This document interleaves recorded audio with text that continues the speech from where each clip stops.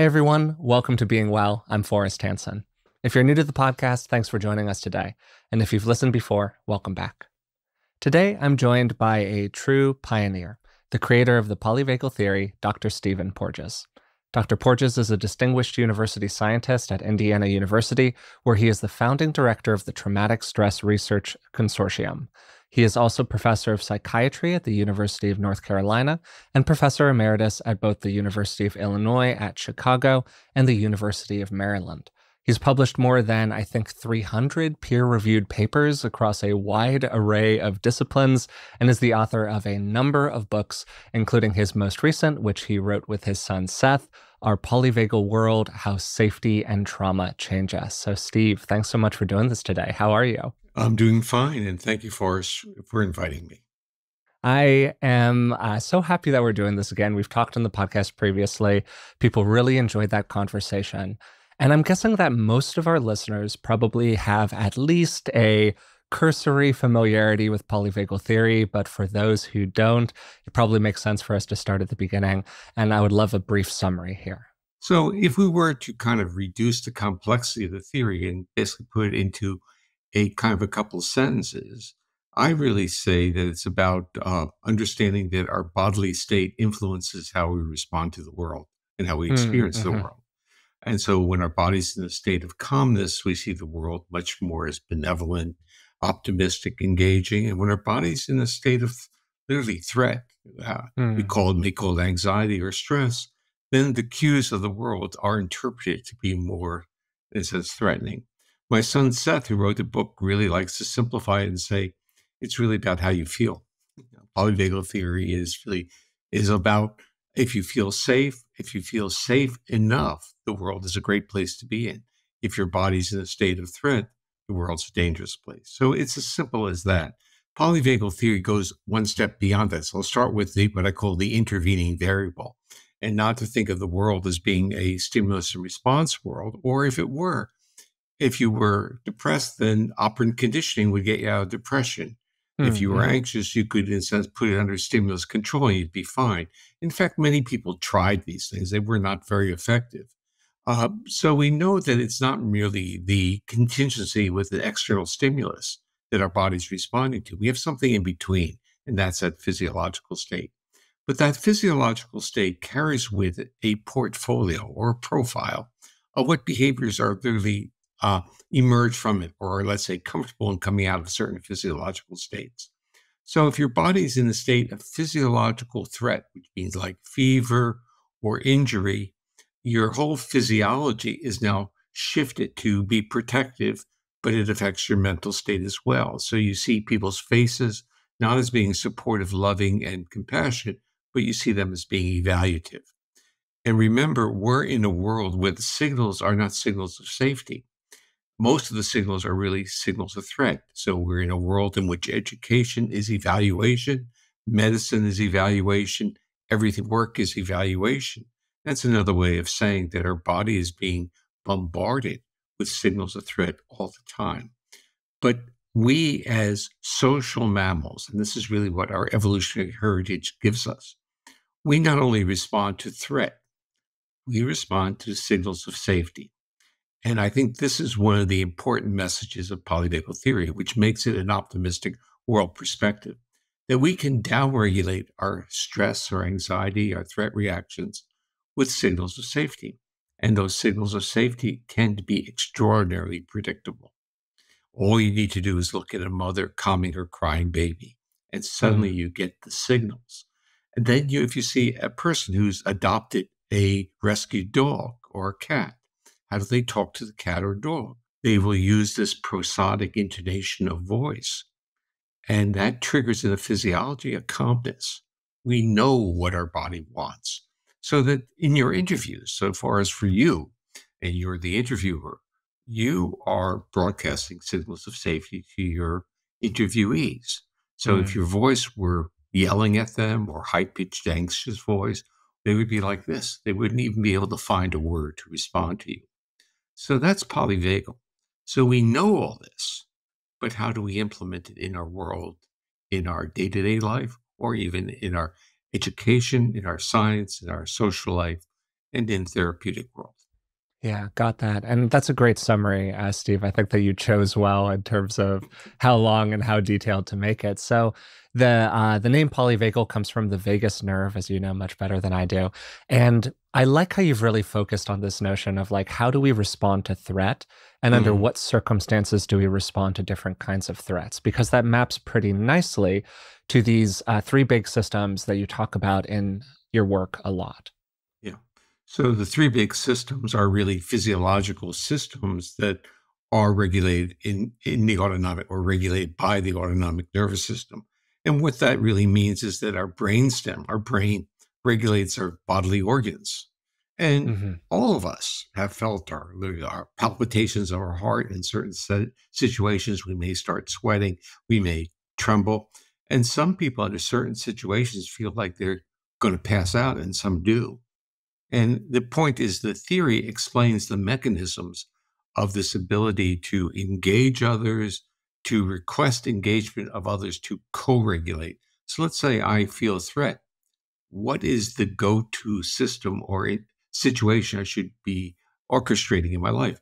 Another person, because our biology evolved to be co-regulated by another person, or what I often say, another appropriate mammal, so a cat or dog or horse. Mm-hmm. For those who have experienced trauma, they like their pets or they feel safer with their pets than with humans. So the issue is our nervous system knows what the signals should be to turn off our threat responses. We kind of grow up in this world, and the world says, you may feel this, but don't respond to it. So part of our trajectory is literally learning to be numb to ourselves.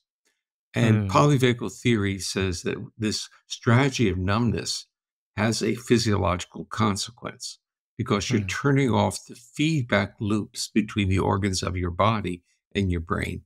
And so mhm. over time, this numbness works. But what's really happening, the neural regulation of the organs are paying a price. One of the things that I really love about polyvagal and the real like breakthrough for me when I was learning about it is the notion that we have these three different ways, broadly Yeah. speaking, to oversimplify a little bit, of responding to different kinds of threats that map to these different systems in our body related to the vagus nerve. They're basically, we have a freeze response, we have a fight or flight response, and then we have this more relational response that you're really emphasizing here, Steve. Co-regulation, sitting in it in a way that feels good with another person. And one of the things that was helpful for me was the notion that all of these responses are adaptive in different kinds of ways. With our freeze response, you're immobilizing, you're hiding from predators, you're conserving resources. With the more mobilizing responses, you need to run away from predators or maybe Mm. seek out food, whatever it is that is getting you into that movement. And then that relational social system, which drives like so much of the way that we are with other people and particularly allows us to stay safe with others. Because if you think about our sort of evolutionary heritage, the biggest threat to humans for much of our history has been other humans. So we learn ways to solve that problem through Mm. those relational systems. Is that a fair summary? That's very good because what you did was you stepped in where I didn't give the answers.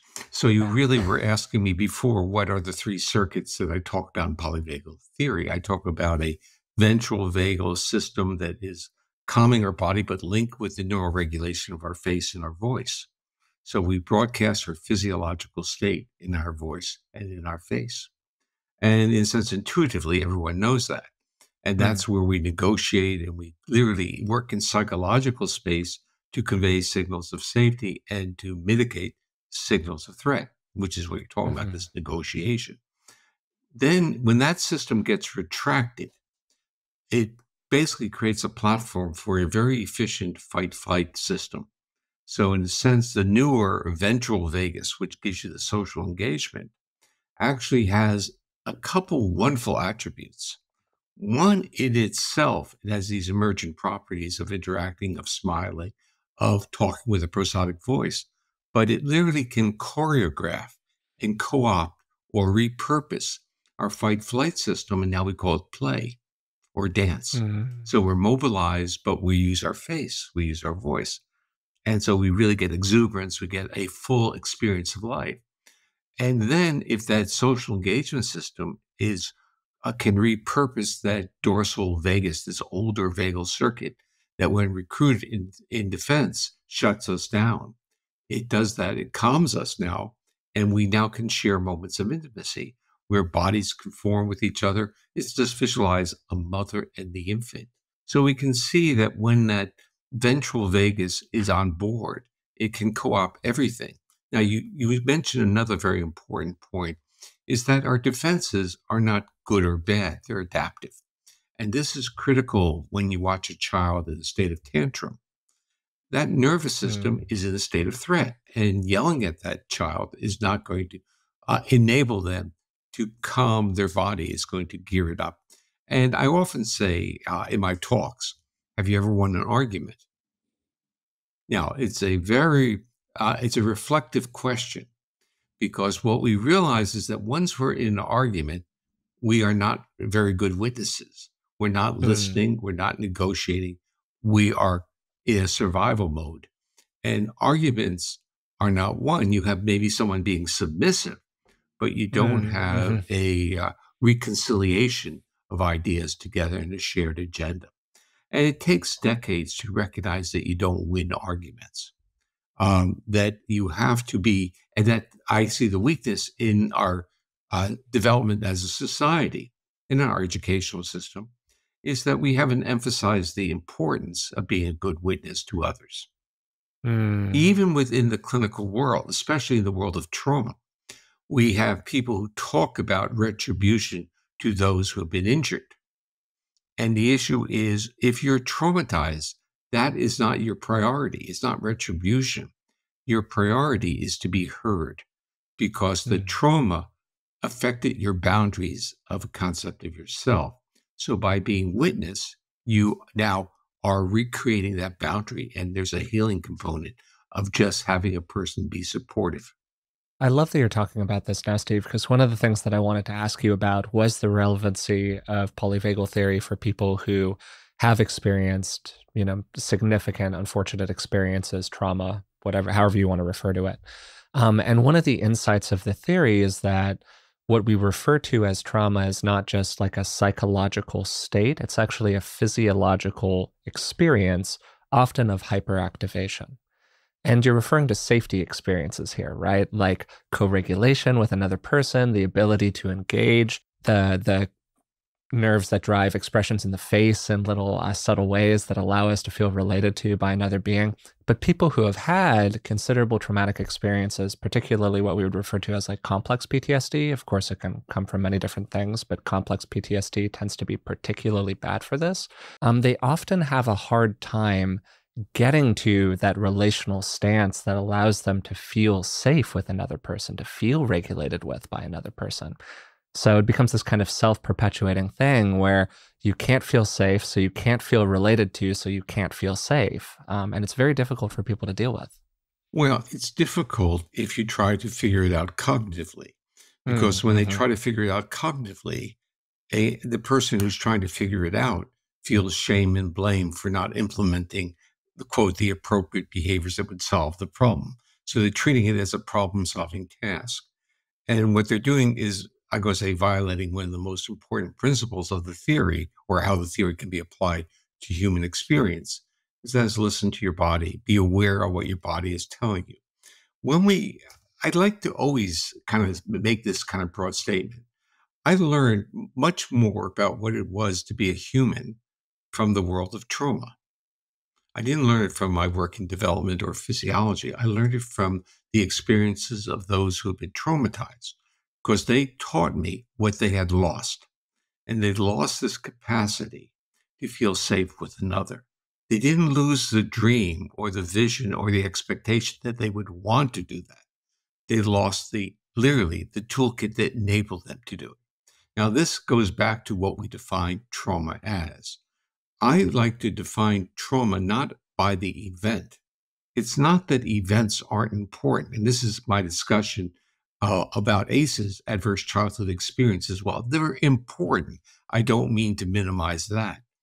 But given the same experience or same event, the personal internalized experiences are going to be different. So the issue is, it's the response to the event that is critical. And this becomes extremely important in the world where people are literally functionally traumatized. Their health and their whole psychological outlook of the world changes by an event that others within our society say is trivial. Why are you reacting this way? And what we need to do is be respectful, because we can't make the prediction of how anyone or even how we as an individual will respond. So we can't say, I got through that. You should. Now, to me, the most interesting thing that I was taught from the world of trauma was that signals of safety, which I was promoting and said, this is the way, this is the world. We need more signals of safety. For a person who has experienced severe trauma, especially from a biological parent, from a home, from basically violation of trust in those that their nervous system had anticipated or was programmed to trust. Once that's violated, the body sees signals of safety as signals of vulnerability. I developed an acoustic intervention called the Safe and Sound Protocol. I developed it as a stealth intervention, initially start with autistic kids and then moved into the world of trauma. The idea was that if you can signal the nervous system, functionally the autonomic nervous system, that it's safe through enhancement of the intonation of vocalizations, basically it was computer-altered music, the nervous system would spontaneously open up and be accessible and available and engage. And it happened many times. However, with people with severe trauma, there were certain cases in which individuals found the prosodic music they were listening to extremely threatening, or let's say anxiety producing, and they became destabilized and could not listen. And I had to figure this out, because what it was is that the music, the signals were working. The body was hearing it, processed by the brain, going down to the viscera. This was the neuroception was working. The body opened up, but now we have interoception, where the feelings of the body percolate up to the brainstem and up to the cortex. That hits consciousness. So the people with the trauma histories, when they listen to this, I should say some of the people, some no problem, they listen to this, their body literally becomes accessible. So what happens? Their body starts to open up. The interoception goes up and is now interpreted within a history of memories of vulnerability and injury. And wham! I'll give you an example. They were doing using it in Poland for Ukrainian refugees, and they were wanting to work with kids. And I said, well, first you need to work with the mother, because the child needs a safe parent to engage, and you can't stimulate this safety response unless the mother can be reciprocal. So they put it on a woman. She lasted 42 seconds and pulled the headset off her ears. She came out of a war zone with a child. And what was her in a sense, physiological responsibility? To be protective.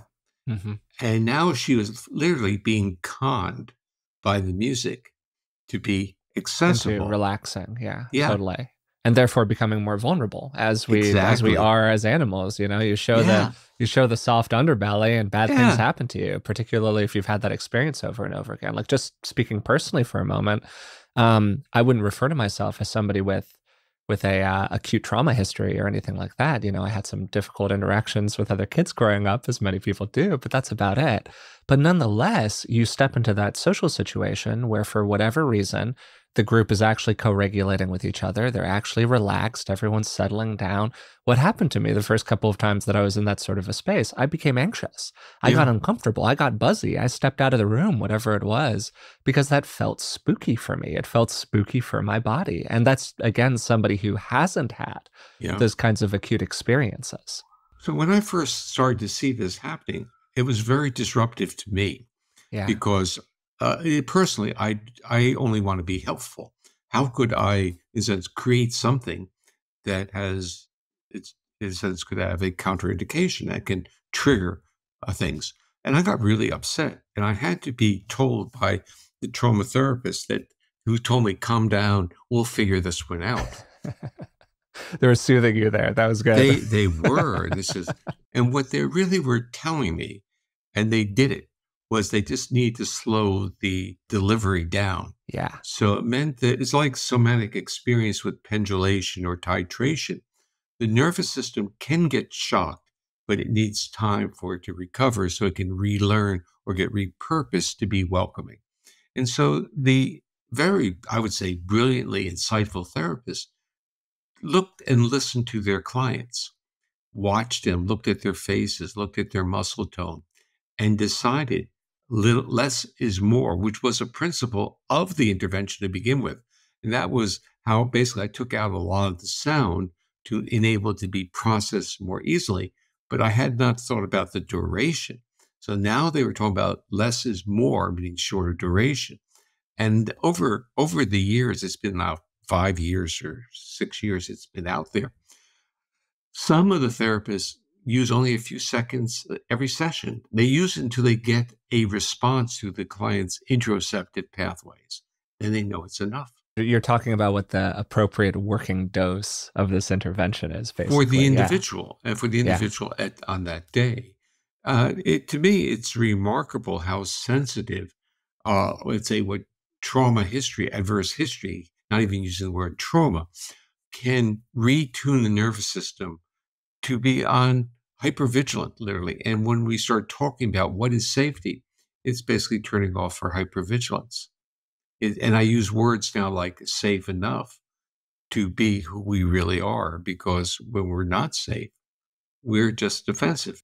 So there's so much here, and there are a lot of different places that I could take this. But just to kind of say this back to you a little bit, Steve, particularly in terms of takeaways for a person who's maybe had some difficult experiences in their life, whether or not they would refer to that as a trauma history. So we're living in a world that's got a lot to be worried about, right? Whether it's what we're bombarded by on the news, or it's just the realities of living a difficult life. And then what we're saying is, hey, you're somebody who went through these kinds of experiences. Your body is now literally experiencing safety as a kind of threat. And you're experiencing threat as a kind of threat, and you're experiencing safety as a kind of threat. And the world's just sort of spooky in general. Like, wow, that is a difficult soup for a person to deal with. And I'm sort of wondering where you go from here. So you're really describing much of the world, especially much of the world that mental health providers live in. Yeah. I mean, it's not an exaggeration what you're saying. And the answer really is, if your body's locked into a state of threat and signals of safety are a threat, how do you navigate? And the answer is slowly, with great difficulty, but with the building of a trusting relationship. There has to be a degree of co-regulation. I have asked this question about foster children frequently. And the issue is, how do you work with foster children? And it's a subset of foster children who are taken away from their biological parents because of severe abuse. And what that means to me is they don't have a template of feeling safe with anyone. So the issue is, when we feel safe with someone at some point in time, that becomes a top-down visualization that can be leveraged in developing one's therapeutic model. Whether it's an insight from polyvagal theory, the physiological interventions that you've developed, or just what you've learned over time, talking to a lot of really smart people about this, what do you think helps people get there, get into that experience? I think there are a couple basic steps. And the first step is what I call awareness. I think we're all on a journey of re-embodiment. In a sense, part of what trauma does, or we don't even need the word trauma, we can say chronic stress, we use the word anxiety, it doesn't matter. Underneath all those psychological terms is a physiology that has been repurposed to be locked into a state of threat. So the first thing is that awareness of our own physiological state. So it focuses on our own awareness, because what we also learn is that most people who are chronically stressed, who have adversity histories, all the same package, are numb to their body. And with that numbness, they also have a whole array of medical problems. And those medical problems are all, not all, but many, or if not most, are linked to dysregulation of the autonomic nervous system. So the first point is that mental and physical illness are really commingled, intertwined, and a body in a state of threat produces both. And it's the nervous system's reaction because it can't service itself. It can't take care of its own organs in a state of threat because it says it's kind of like a Star Trek model. When you're in the asteroid or someone's shooting missiles at you, you need your defense shields. But defense shields take energy. Yeah.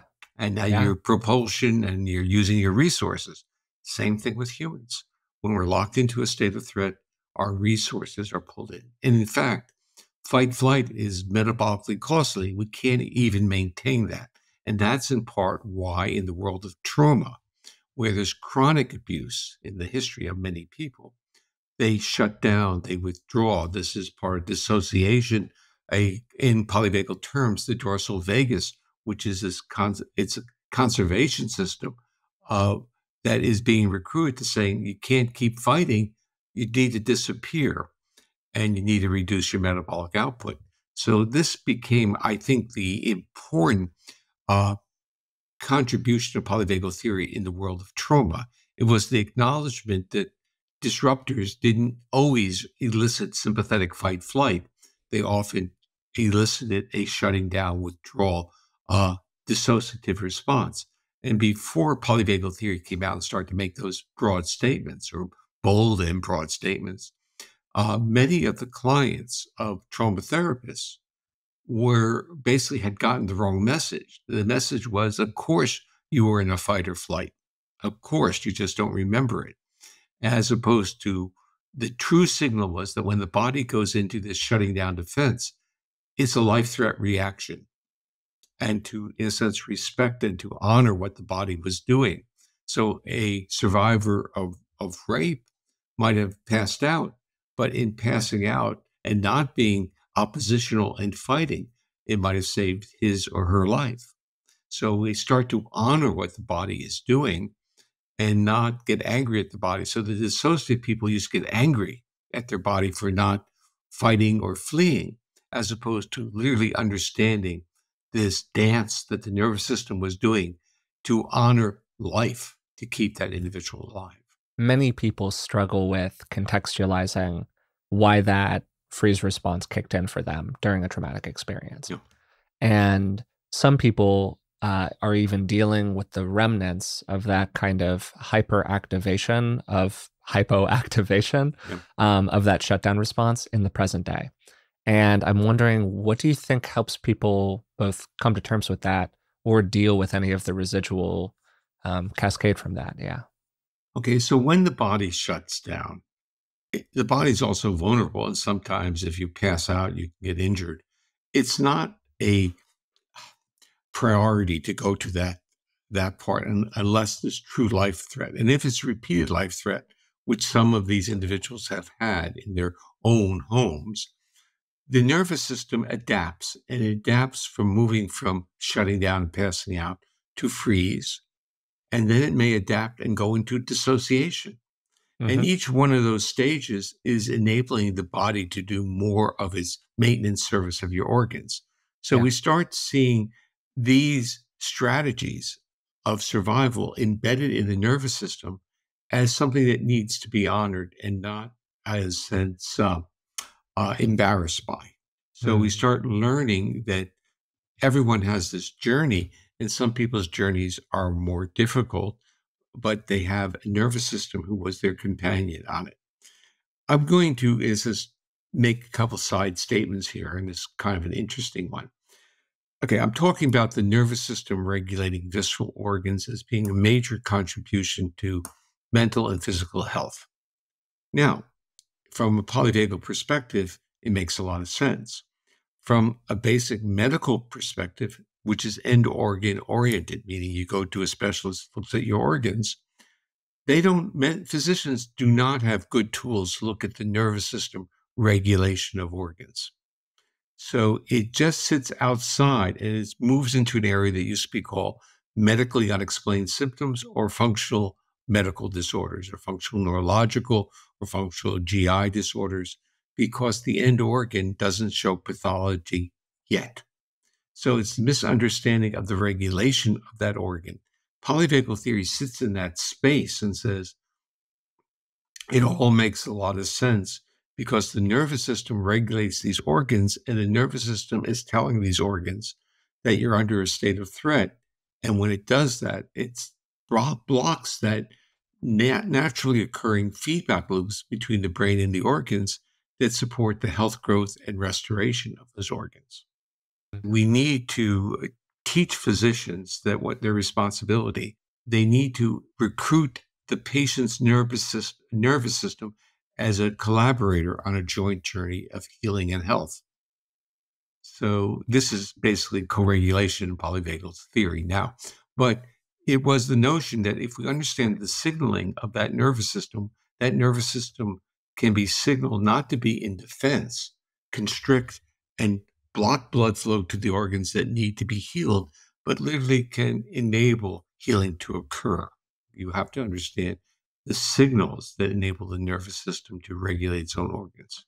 So, talking about those signals, one of the distinctions that you make that I think is really helpful for people is this distinction between feeling safe and being safe, which is essentially our ability to perceive threats accurately in different kinds of ways. We live in a world where we're literally taught not to believe our feelings.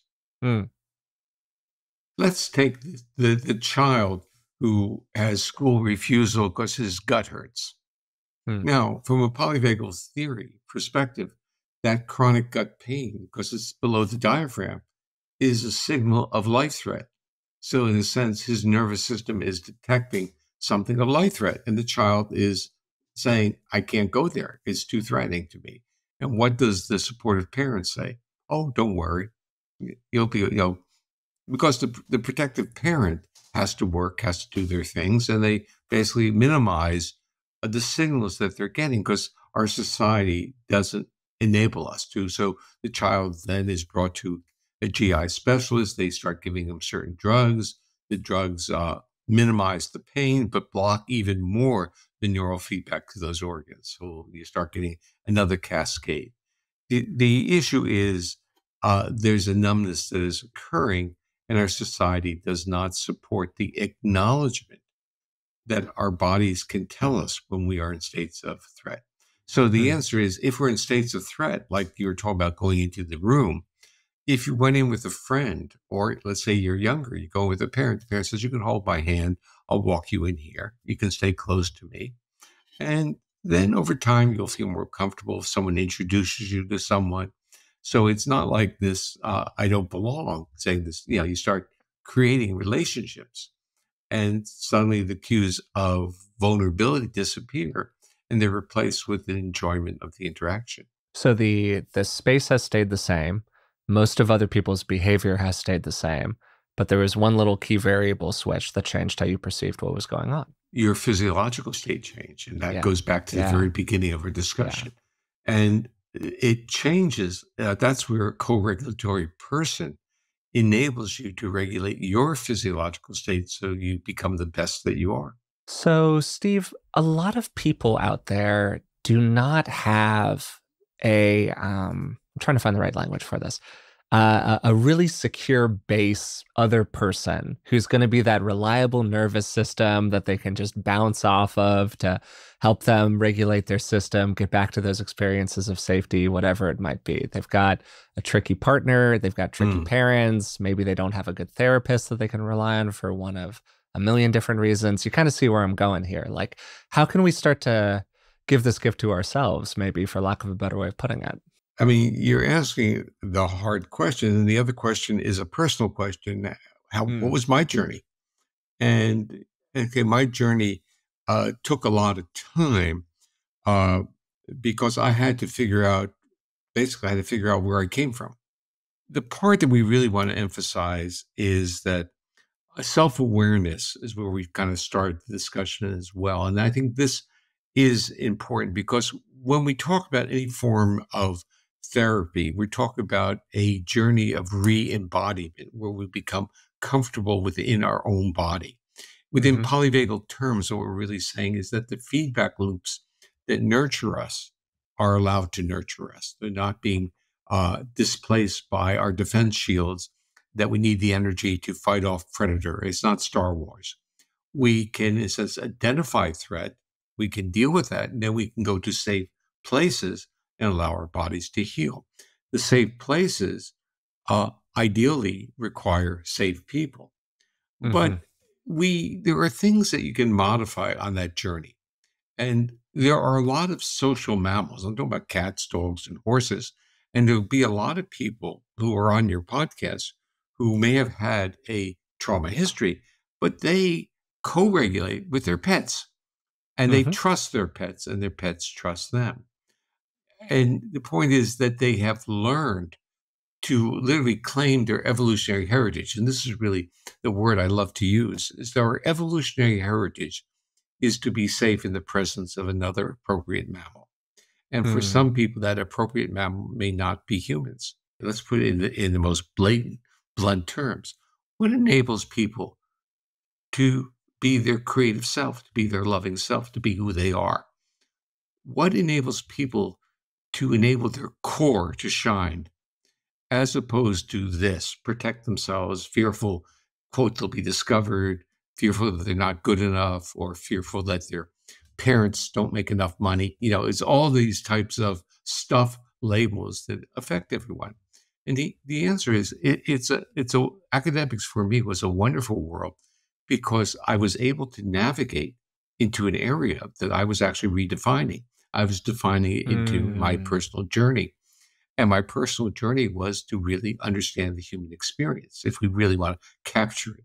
So, and it led me not only into the neurophysiology, it led me into metrics to measure that neurophysiology. But I have not discussed one important part of that journey. I started to understand that we, as social mammals, went on an evolutionary journey. So our journey, which can actually be seen in our own embryology, is how the cells that control the vagus, from which the vagus comes from your brainstem, literally go on a embryological ventral journey. They migrate towards the front of the brainstem from the back, where they get engaged with the neurons that control the face, the muscle of the face, and our voice. This is a remarkable transition. This is what enables mammals to communicate their physiological state to their conspecifics. How do you know, Forrest? How do you know if you're talking to someone and that person is a hateful person, an angry person, or is that person a sweet, engaging person? How do you know?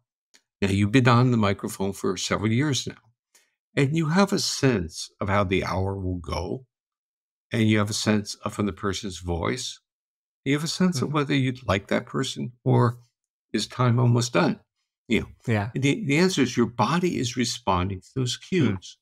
Now, those cues are really accurate broadcasting of that person's physiological state. And that is the Mm. secret. The secret is that when we are, in a sense, when our physiology is in a state of threat, our voice reflects it, our face Mm. reflects it. And and when we detect it, we react to it. That's an argument. It's like, how can you win an argument if someone is throwing threat cues at you and you react to those threat cues and you now send threat cues? You lose all your resources of being a negotiator or being a problem solver. I mean, there's just so much here we could do, several more hours of conversation on this, Steve, but I know that I've only got you for about 15 more minutes. So I have to kind of make choices about what I ask Yeah. you about a little Yeah. bit here. And so I'm going to kind of summarize a little bit and let me know what you think about this. So you're emphasizing over and over again the role of safety in how we relate to other people, how we live our lives. You're talking about this complex, sophisticated physiological system that we have in the body that helps us regulate ourselves, helps us interpret whether or not we are safe, and then make choices based off of that safety experience, maybe as a way to kind of talk about it. If we feel like we're not safe, we make certain kinds of choices. If we feel that we are safe, we make different choices. And that even infiltrates our experience of the world altogether, where you talk about in the book how people who are in a state of more hyperactivation, they've got that low grade, whether it's sympathetic activation or whatever else is going on for a long period of time, they start interpreting situations very differently. And then you talked a little bit about how we can start kind of giving ourselves this gift. helping ourselves calm down, slow down, deliberately drop into those more ventral experiences, maybe a way to put it, those more Yeah. relational experiences, and some of the ways in for people who maybe they don't have the most secure base of other people around them, but they've got a good pet, they've got a good dog, they've got a good cat. Maybe there are some circumstances in their life where they can have a little interoception, a Mm. little self-experience, a little neuroception, look inside and go, I feel more comfortable here. I feel a little bit safer here. And this is what I start doing when I'm in those environments. And maybe I can start kind of expanding the field Mhm. of where I can be that way. And then, we get feedback from the world and we learn maybe that place isn't safe over there. Maybe I can't do that. Maybe I need to be a little bit more discerning about where I apply that. Is that like a pretty fair summary here so far, Steve? It's a great summary. We can also add to it that there are certain tools. You know what this is? It's a kazoo. It's a So kazoo. Okay. one of the toolkits we have is slow exhalation because our ventral vagus works during exhalation. It starts to calm us down. So the kazoos are there because to play a kazoo, you have to exhale. So Mm. so there are things that we can do. We can take a deep breath and exhale slowly. And during that slow exhalation, there's a calming effect of the vagus. It's like a vagal nerve stimulator. That calmingness slows time up. We get back into our body a little bit. So people talk about breathing exercises as if it's out there in esoteric land. It's not. It's very physiological. And if we want to get ourselves more anxious, we take longer inhalations and rapid exhalations, and we hyperventilate. Point is that we have to understand that we carry on board a toolkit. Another one that a lot of people use is top-down visualizations, where they think of a positive event, a moment in which they felt safe in the arms of another, a picture of their loved one, something that puts a smile on their face. And when they have that, it's incompatible with the challenges they may be facing in reality. So we can start learning, in a sense, to play with our nervous system. We know that Mm. our Mhm. nervous system is detecting signals of threat, but we know we can kind of attenuate some of those threat reactions with breath and certainly with some visualizations. Asking about some specific exercises that people can do. If you go on YouTube or TikTok, or I don't know if you're on any of these platforms, Steve, but yeah, probably not. But I'm just telling you, you're going to run into a million different videos of people talking about different vagus nerve exercises you can do for self-soothing. A lot of those exercises that people do are things like gentle massage, Mm, like kind of gently massaging mm. yourself kind of beneath the ear or something like that. They're pretty surface level interventions along those lines. My understanding is that most of the stuff that people do for direct vagus nerve stimulation is either auditory, like you were describing with the Safe and Sound protocol, or there are some forms of electrical Yeah. stimulation I've heard about that can stimulate the vagus nerve directly. And I'm wondering, just to do a little like fact checking here, are those kinds of surface level Oh, yeah. massages or You could interventions effective there for people? Helpful? you have a kind of a whole area which is called the baroreceptor area, the carotid sinus. You can massage the neck. So think about if you have a dog or a cat, you'll do this. Mm-hmm. When you do that to yourself, it will be calming as well. There's another area, the forehead. You ever rub your forehead?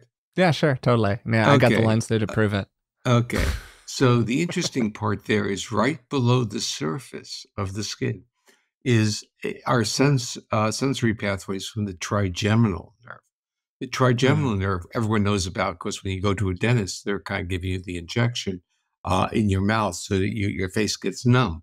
But this pathway is is also trigeminal, but it goes to the area of the brainstem that I call the ventral vagal complex. So even though it's a trigeminal nerve, it functions very much like a vagal nerve stimulator.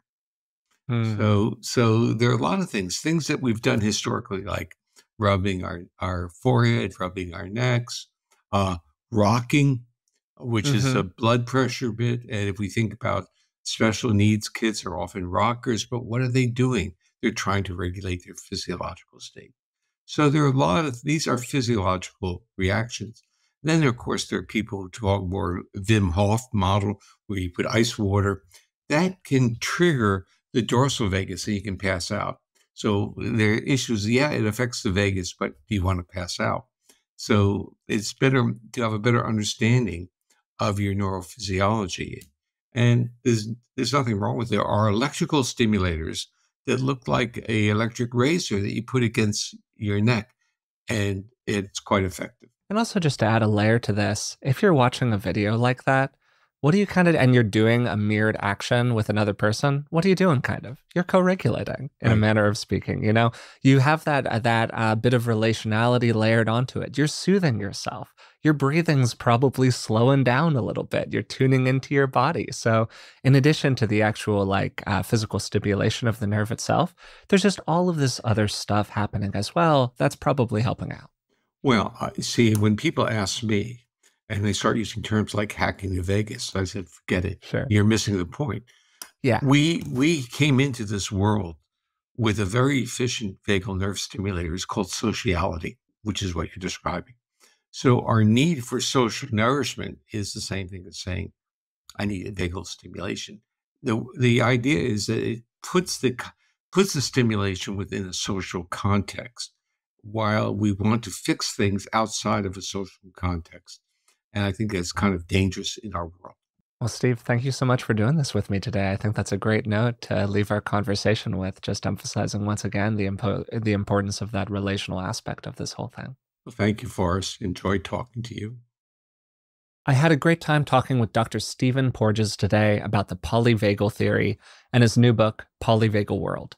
Steve offered a brief summary of polyvagal theory at the beginning of the conversation, and we referred to the physiology a few times throughout, but I thought it might be helpful to go into a bit more detail here at the end of the conversation. Polyvagal theory starts with the vagus nerve, the longest and most complex of the cranial nerves that connect the brain to the body. It's what allows the brain to regulate the body's viscera, including the heart, lungs, and the gastrointestinal tract. And the vagus nerve has two source nuclei. This is the nucleus ambiguus and the dorsal motor nucleus.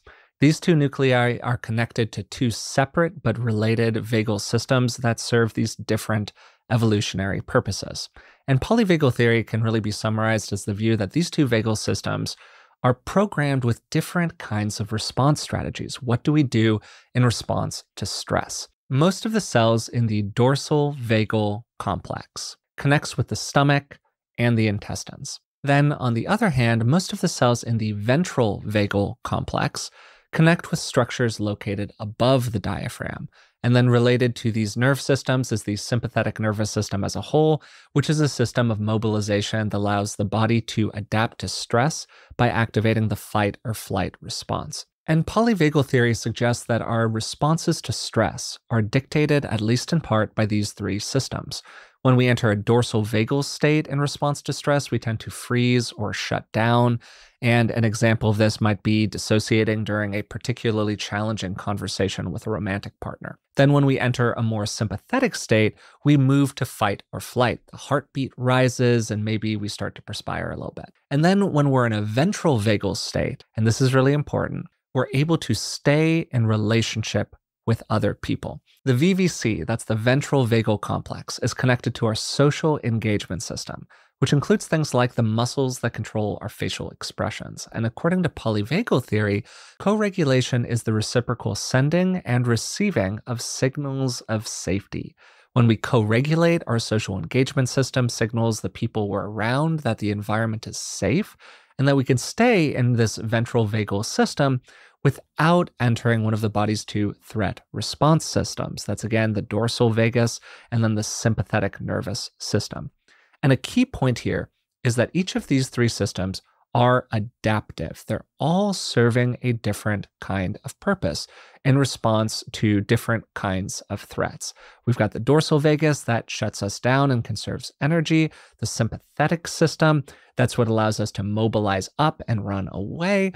And then we have the ventral vagus, which is about that social connection system, which helped us survive in our small groups of people and kept our ancestors alive hundreds of thousands of years ago. Each of these systems has a purpose, but the first two of them, the dorsal vagus and the sympathetic system, have a lot of consequences for our body when they're activated over long periods of time. So to summarize my summary here, When we experience ourselves as being in a safe environment, the ventral vagal complex and related experiences of social engagement and connection become more accessible to us. When we feel like there could be some kind of danger or the environment is perceived as unsafe, the sympathetic nervous system is more likely to be activated alongside related experiences of either excitement or stress. And then when our life feels like it's truly being threatened, we're experiencing some other kind of traumatic event, the dorsal vagal system is more likely to move us into immobilization and dissociation. So, how does the body determine which of these systems we should be using in different situations? Our nervous system is constantly taking in sensory information from both the external environment and from inside our own bodies. And then it evaluates the risk that we're exposed to based on this sensory information. And Dr. Porges coined the term neuroception to describe how this process happens and how our body determines whether a situation is safe or dangerous or even life-threatening for a person. One of the big problems here is that the experiences that we have change our ability to perceive the situations we're in. And this is why people who've been in difficult situations or have experienced trauma often have a hard time perceiving environments as safe, even if they seem perfectly fine to another person. Then layered on top of that, signals of safety themselves can be really threatening to someone. And this was such a cool part of the conversation with Steve. Many of the things that happen to people happen to them in environments they perceive as safe. Their homes, their family situations, the places where we feel like we should be able to let our guard down. So if you're somebody who's had those experiences, who's walking around in a state of constant vigilance, safety signals themselves become threatening. Because why would I show my vulnerable belly to you when only bad things have happened when I did that in the past? And that took us into a conversation focused on reparative experiences. What are the things that can help us soothe these bodily systems, and how can we apply our knowledge of them to help us in a variety of different ways? And Steve focused here on the importance of safe relationships as the way in to accessing the ventral vagus. This could be a relationship with another person, or it could be a relationship with another animal, like a wonderful pet. He also talked about the importance of self-awareness and interoception, getting better at tuning into the body's sensations and being aware of its needs. And then we talked about some specific strategies. These could be meditative practices, deep breathing, listening to calming sounds or music, even just rocking the body back and forth. Anything that helps you experience safety and comfort. And then particularly, anything that helps you experience co-regulation with another nervous system. We also talked briefly at the end about various forms of direct vagal nerve stimulation, including some of the vagus nerve exercises that are often shared on places like YouTube or TikTok, and particularly the role that all of the other stuff plays in these exercises. You're mirroring somebody you're watching on the video, so there's a feeling of relationship. Maybe you're slowing your breathing down, you're being conscious of your body, you're taking care of your needs. All of these things just help us feel good, in addition to whatever is going on with the massage or stimulation that's happening itself. All of these other things are a piece of the puzzle too. I hope you enjoyed today's conversation with Dr. Steve Porges. Again, his new book is Polyvagal World, which he wrote with his son, Seth. If you've been enjoying the conversation for a while, we'd appreciate it if you would take a moment to subscribe to it wherever you're listening or watching now. That might be on YouTube, maybe that's in your podcast feed, maybe it's on Spotify. Hey, wherever you subscribe to it sounds great to me. If you'd like to support us in other ways, you can find us on Patreon. It's patreon.com/beingwellpodcast. And for just a few dollars a month, you can support the show and you'll get a bunch of bonuses in return. Until next time, thanks for listening, and I'll talk to you soon.